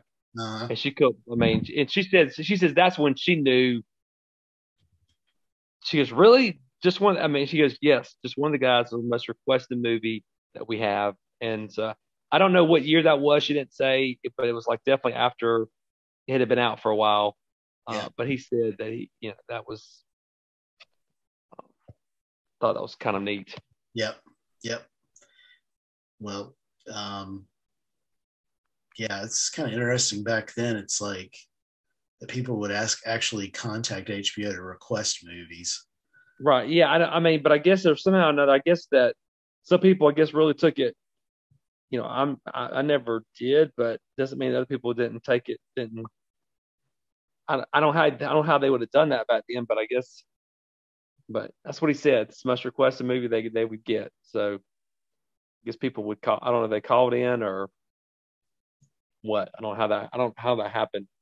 Yeah. But that's what she said, and that was at the 30th anniversary screening of the movie. Yeah, that's cool. And supposedly, even though this only made like said 11 million or something, it did really well overseas, and I did really well on HBO and cable box offices. It's rental and cable, presence. Yeah, I think that's really what could put it over the top. Yeah, I had a post and I couldn't find it on Facebook, but a guy said one of the things that I was doing for the previews of this, like when I put it out, and he said that one of his former bosses was in this movie, and I was trying to find the post where the guy wrote it. I couldn't find it, but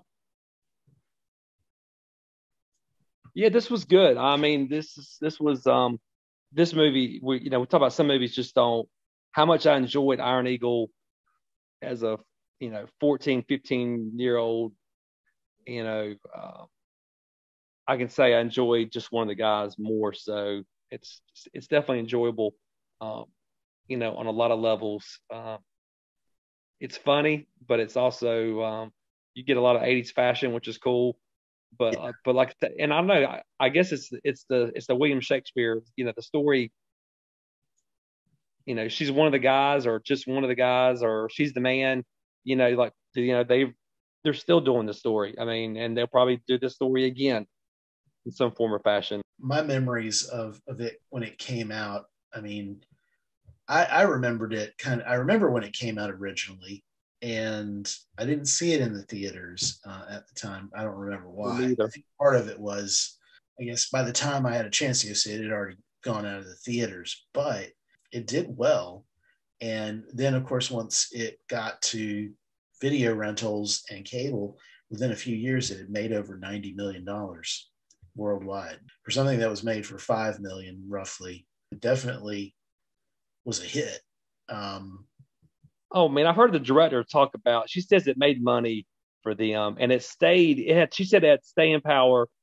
It stayed. She said it stayed in the theater for a long time. Like it was still playing in a lot of theaters. Like for I don't know. So it was in what was released in April. Is that right? I I think think it was so. released in April, and she says it was still playing. I remember her saying. I think I'm correct on this. I think she said it was still playing in November. Huh. So it's like it was still in theaters. So it's like it had some staying power. Even though it like it may not have brought in 50, 60, 70 million dollars or anything. It's just but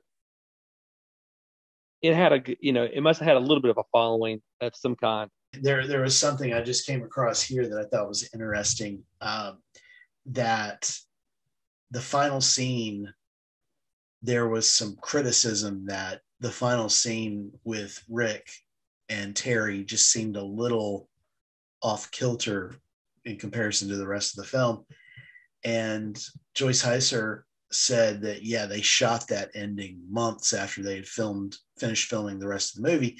And So it was on the back line. they had a different ending that they shot originally where Terry's walking across a soccer field and Clayton like tackles her or something. I don't know, something like that. But Jeff Franklin, one of the writers, by that time, I think Full House was gearing up or anyway, he was doing something on television and had gotten his status had kind of gone up some since they filmed. And so Columbia listened to him and they were like, yeah, let's reshoot that ending. So he managed, apparently he talked them into reshooting it, is from what I'm reading here. Yeah, I mean, I mean, it's fine. I just like the motorcycle thing. Doesn't make any. Yeah, that is a weird kind of.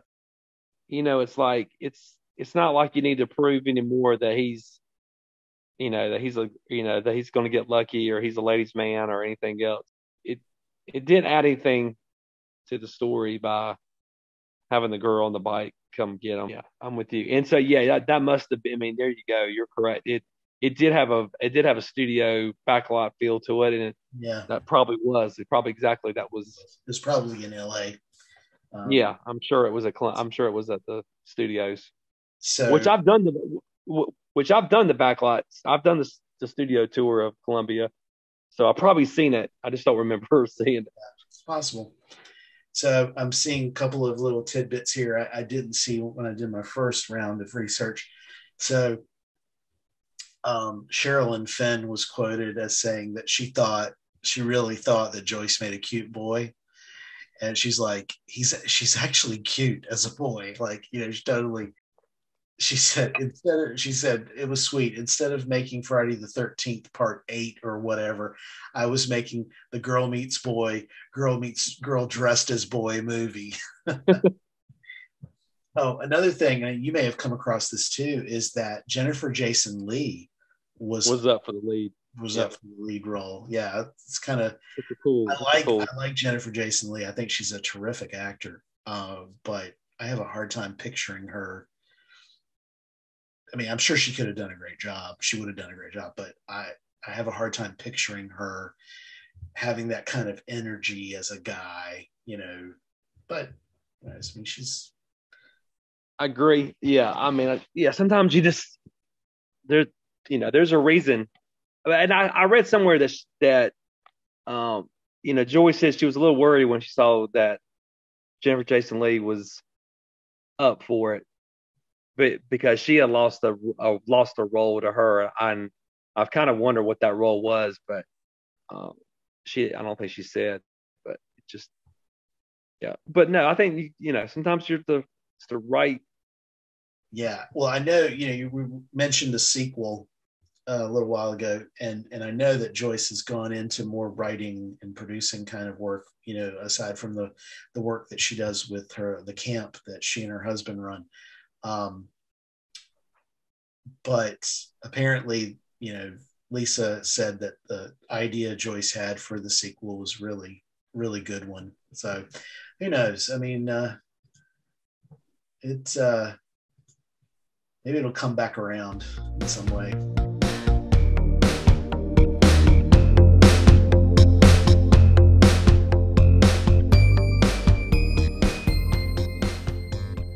And that was just one of the guys. Thanks for watching with us. Join us next week when we go from the high school senior prom to the blue skies in the Tom Cruise 80s classic, Top Gun. For more about 80s movies and music, check out Garrett's channel on YouTube, All Things 80s with Garrett, and follow him on Instagram at All Things 80s with Garrett. The Midnight Movie Snack Podcast also posts its episodes on YouTube, and we're also on Instagram at the Midnight Movie Snack Podcast. Follow us for updates, trivia, and more.